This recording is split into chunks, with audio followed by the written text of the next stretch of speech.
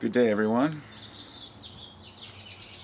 There seems to be a debate going on over whether or not ultimate truth can really be known, or even whether it exists. And I didn't even realize it was an issue until I had had a few discussions with people about truth and about reality.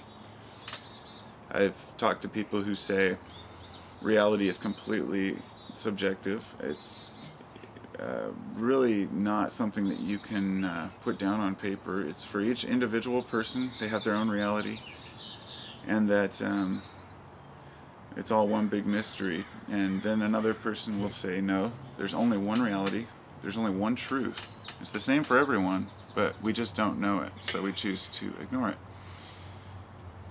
I don't know what I believe in that situation, and I don't even really know if it can be vocalized, in the sense that I don't know if a person can really prove it one way or another, so it becomes kind of irrelevant.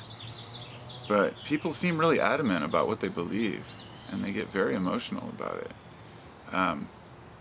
I've heard people, I like to watch the discussions that go on certain forums, or like on YouTube, certain videos, look down at the comments section, and sometimes they're nasty, but sometimes they're really funny because they get so enlightened back and forth about what's true, and like two really good people arguing about totally valid points and missing the whole boat. And I'll say, no, there's one way to learn, there's an ultimate truth. I guess my question here is there any way to learn that truth? I mean, is there any way for, do people think that there's a particular moment in life where you're just like, got it, alright, cool, I can go on? I mean, that happens for a lot of people. A lot of people just, religion's a good example. A lot of people read a Bible and they become Christians. They feel very strongly about it, and they're like, aha, and that's their truth.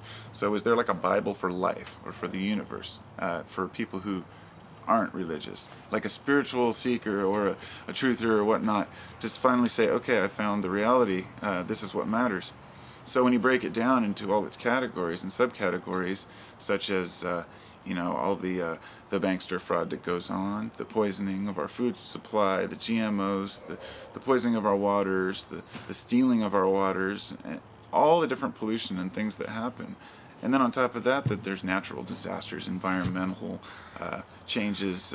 Our solar maximum is too low, and our atmosphere is shrinking, and all these weird little things that you can put together and say, Jesus, man, we're fucked.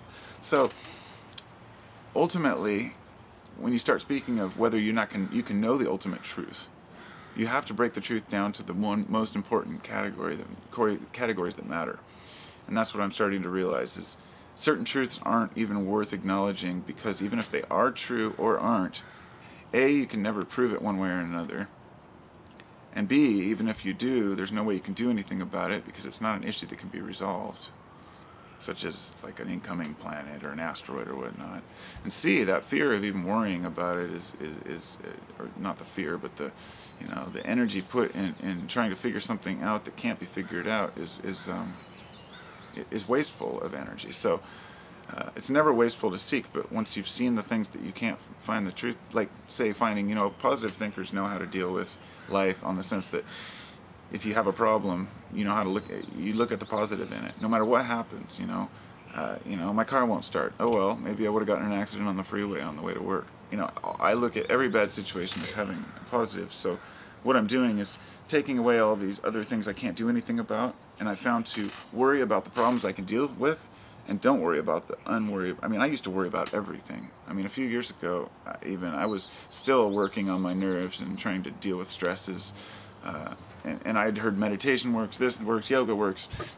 Really, it's just practice. There's no one particular thing you can do to change the way you think, but it's just a matter of waking up every day and slowly making small changes until nothing bothers you, really.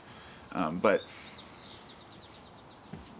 I started leaving out these little problems I couldn't do anything about, and just putting energy into the ones I could.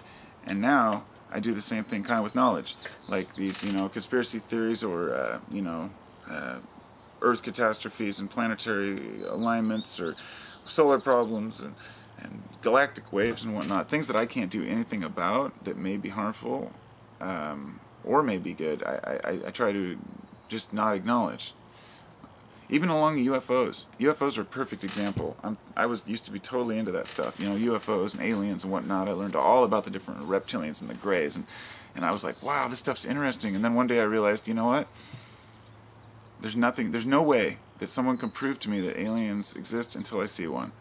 That's the only empirical evidence that will work for me. I could see 1,000 pictures and 10,000 videos. It's not that I don't believe they exist. It's just that it's not worth my time to put energy into researching something I can't see.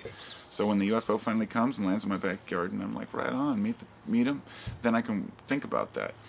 But there's a lot of different information going on. So my ultimate point in this particular video is to say that there are so many issues to contend with.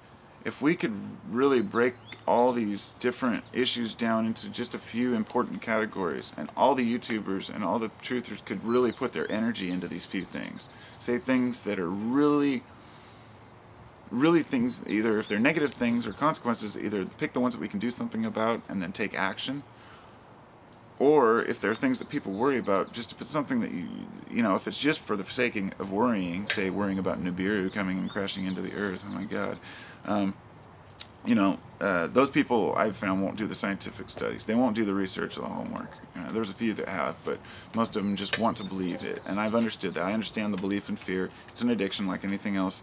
But for the rest of those out there who are open-minded and willing to change for a little bit of a, you know, a little bit of betterment of the community on YouTube, I urge you all to pick issues that are important. Now, I ramble about shit because I don't have a particular issues that I contend with. I just like to consider everything.